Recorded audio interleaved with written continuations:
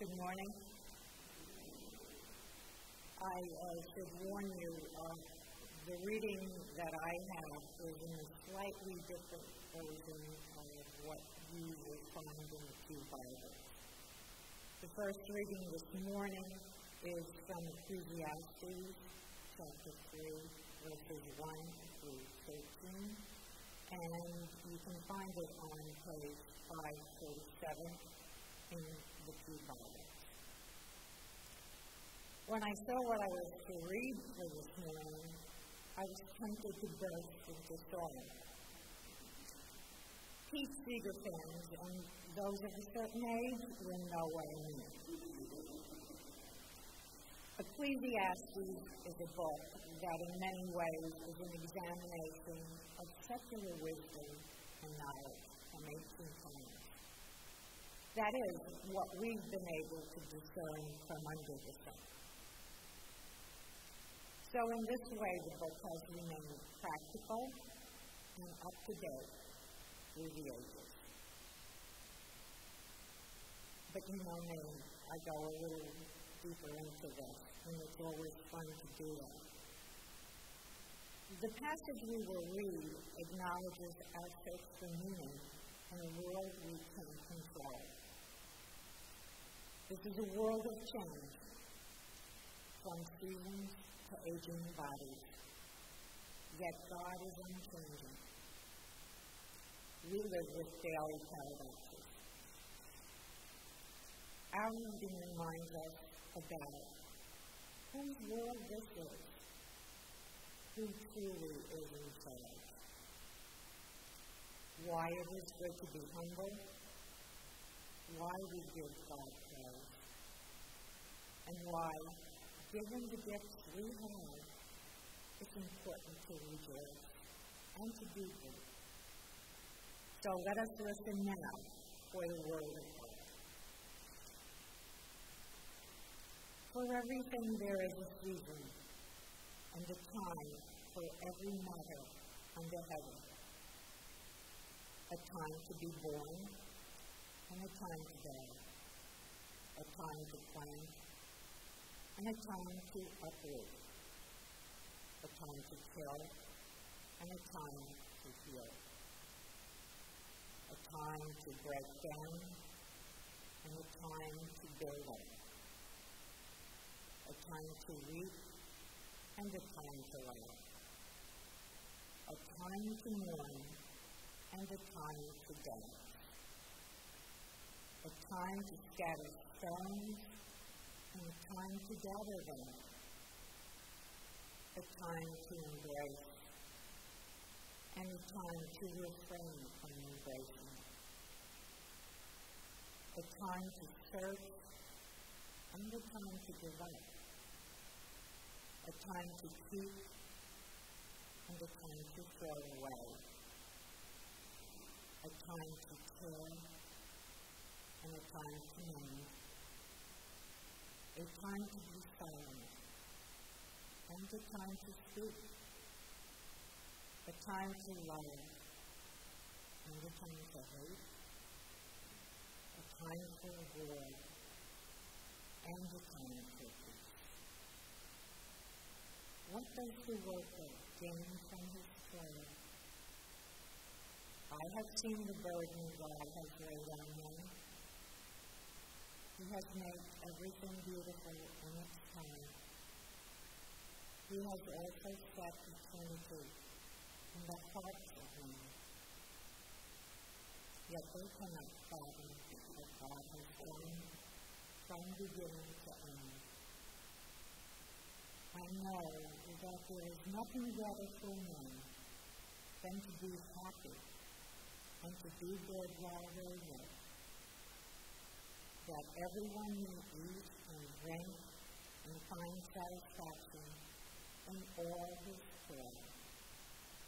This is the gift of God. And so ends our reading, the word of the Lord. This morning, our second reading comes from John's Revelation. I often preach from this book of the Bible, And it's not usually a topic of conversation in many churches because of John's imagery and the ways in which he weaves the visions together. But we should remember that this is really a book of hope written to the early church that was under persecution. And so I'm going to be reading from the 21st chapter. Then I saw a new heaven and a new earth, for the first heaven and the first earth had passed away, and the sea was no more. And I saw the holy city, the new Jerusalem, coming down out of heaven from God, prepared as a bride adorned for her husband. And I heard a loud voice from the throne saying, "See, the home of God is among mortals. He will dwell with them as their God. They will be his people, and God himself will be with them. He will wipe every tear from their eyes. Death will be no more. Mourning and crying and pain will be no more, for the first things have passed away." And the one who was seated on the throne said, "See, I am making all things new." He also said, "Write this, for these words are trustworthy and true." Then he said to me, "It is done. I am the Alpha and the Omega, the beginning and the end." Let us pray. O God, may the words of my mouth and the meditations of all of our hearts be acceptable in your sight. O God, our hope and our salvation. Amen. So here we are, approaching New Year's Day, a time of new beginnings, a day for making and often breaking New Year's resolutions, a day of starting over, starting again, making a change.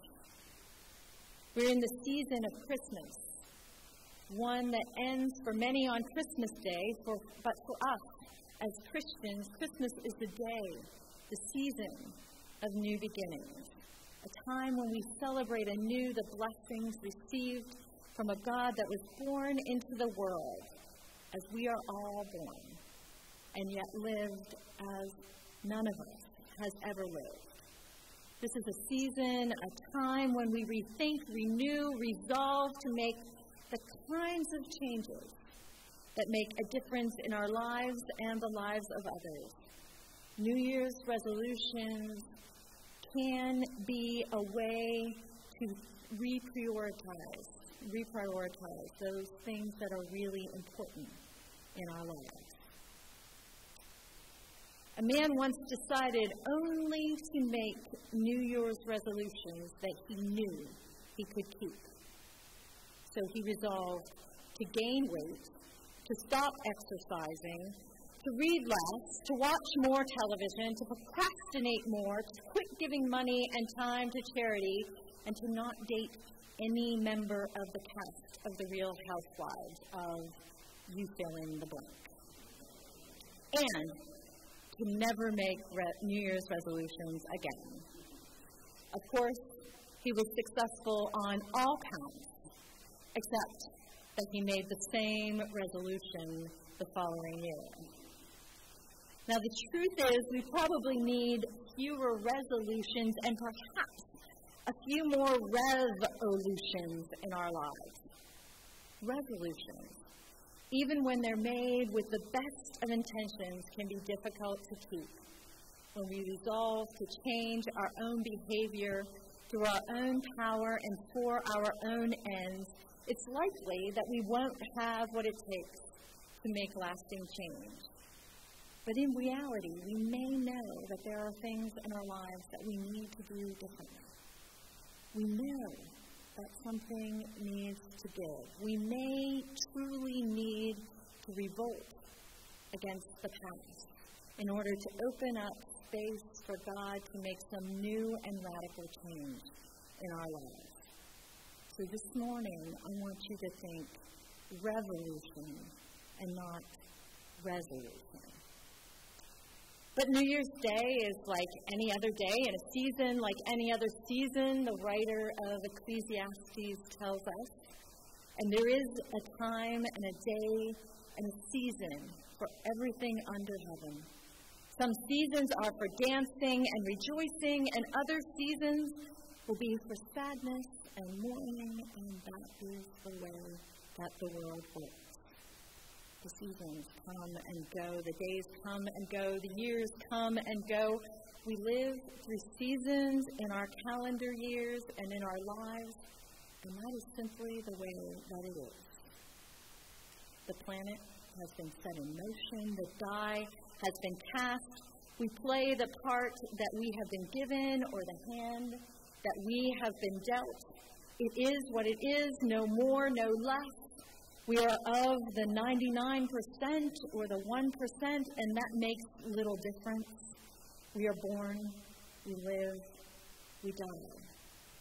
And in between, there is a season, a time for experiencing all of the things of life that we will inevitably experience. Now, when I was young, I heard it said that as you get older, years pass much more quickly. I'm not sure that I believed it then, but I certainly believe it now. I can remember being a young child looking at my older brothers and sisters and wanting to be older so that I could do more and have more independence, and every year seemed to move so slowly. I wanted to be a teenager, and then when I became a teenager, I wanted more than anything to go away to college. When I got to college, I became eager to graduate and start my life. When I got out on my own, I wanted to find the right person and get married. Then I wanted to buy a house, and at every stage of my young life, I was in a rush to get to the next stage. At every stage, the years went faster. I kept thinking that if I could just get to the next stage, that I would be satisfied, that I would experience the fulfillment that had somehow been eluding me. I would arrive. I would be happy. Now, it wasn't that I hadn't experienced happiness along the way. Quite to the contrary, I was blessed to be born into a home where we didn't want for love or material possessions. We weren't wealthy by any stretch of the imagination, but we weren't poor either. And my parents loved each other, and they loved us. Growing up in that home was a good thing. But somehow I never felt fully satisfied in my life. I've been blessed by the ability and the means to be educated. I've been blessed by having given and received the love of family and friends. I've been blessed by fulfilling work that provided enough in the way of creature comfort, but it was never enough. I kept feeling like there was something missing. And I really didn't get what that something was. I had a relationship with God. I was involved in the church, felt good about what I was doing in my life. I kept waiting for that season of fulfillment to arrive. And when it never did, I experienced a crisis of confidence, a crisis of faith. Something was missing, and I didn't know what it was. Finally, I did realize what was missing. I really didn't know who I was or who God was calling me to be. I spent my life doing all the right things, all of the things that I was supposed to do, but I hadn't come to terms with the work that God had for me to do. I hadn't admitted to myself or to God that the work that God had for me might require that I step out in faith and start over. I didn't realize that finding real happiness might require a radical change. I didn't realize that what I needed to experience in was my own personal revolution against everything that was holding me back from being and doing what God was calling me to do and be.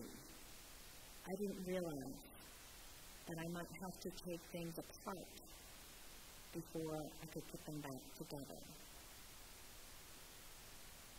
In Thomas More's book, Meditations, he tells the story of a pilgrim walking along a road. The pilgrim sees the men working on a stone building.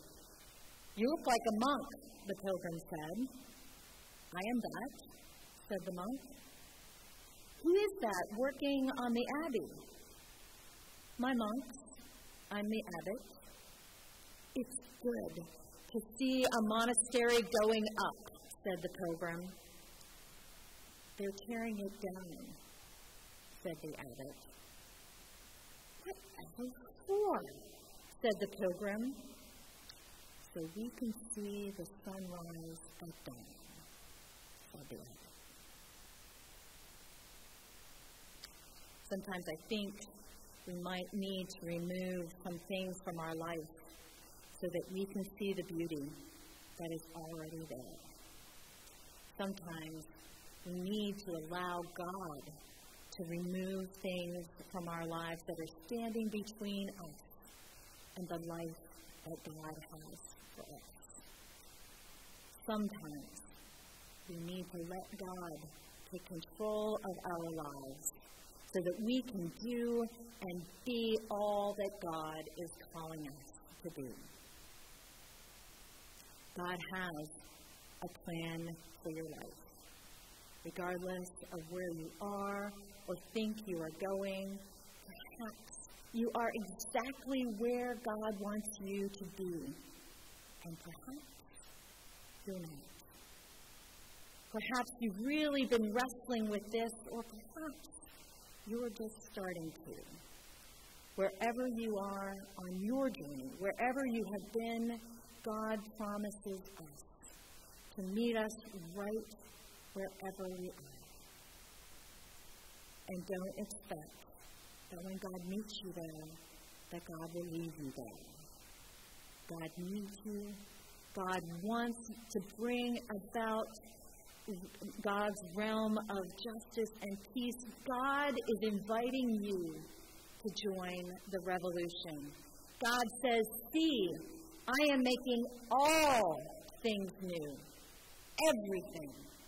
I am the Alpha and the Omega, the beginning and the end."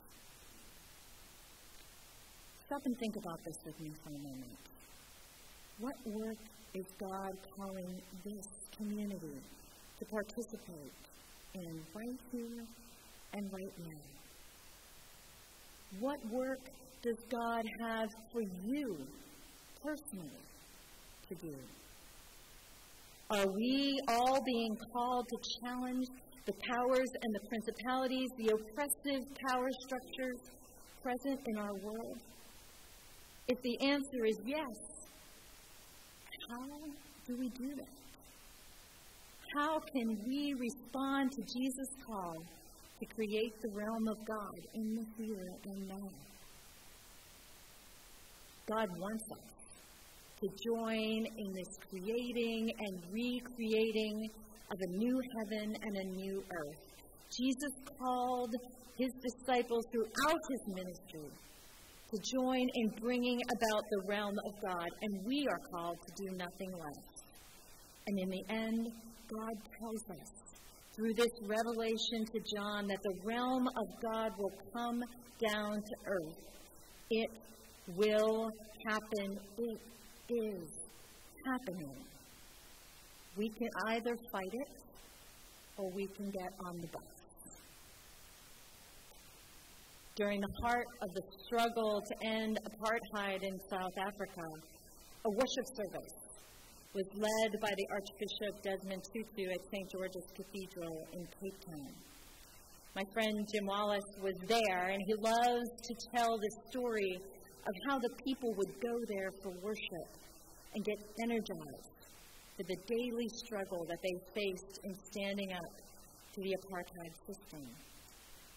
Now, this was at the height of the tensions between blacks and whites, and no one thought it would be over anytime soon. One night, Jim was there, and Bishop Tutu was speaking, and the people were dancing joyfully and praising God. The constant reminder was the guards that stood along the perimeter of the church to make sure that the crowd did not get out of hand. At one point in the worship service, Archbishop Tutu was standing at the pulpit, looked at them, and he began to smile at them. And he said, "We have already won. Join us. Come and join the winning team." As you can imagine, the congregation erupted in joy and in dancing, and they were so welcoming. They wanted the parents to join them. And because we know the end of the story, we know that Bishop Tutu was right. But at that time, nothing could have seemed farther from the truth. There was no indication that the powers of the South African government were beginning to succumb to the more powerful forces for freedom and liberation. But Bishop Tutu spoke God's truth to the oppressive powers that seemed impossible to break, trusting that God and not those powers would have the final word. This is the promise of John's revelation. Regardless of what the world may look like to you, God has already won the battle. Through the life, death, and resurrection of Jesus, God has taken the fight to the streets and won. We are invited to join God's team, the team that will win in the end, regardless of what you see in the here and now, regardless of how bad it gets. Our God promises to make all things new. God will win, and we will win indeed. We have already won the battles, those that are before us and those that are in the realm of yet to come. See, Jesus says, I am making all things new. I am the Alpha and the Omega, the beginning and the end. I will not leave you alone. I am with you in the struggle, and we will win. Indeed, we already have. So today, I leave you with this challenge as we head into 2014. What revolutions do you need to make in your own life? What changes does that need to foster? What is God calling you to do and be in the here and now, so that together we might all further God's realm? Answering these questions might cause you to make some very real changes. They might cause you to rethink who God is calling you to be and what God is calling you to do. They might mean tearing down some parts of your life that aren't working and building up something new or trying something new. But the God who has called you to it will indeed see you through it. See, Jesus says, I am making all things, everything new. Amen.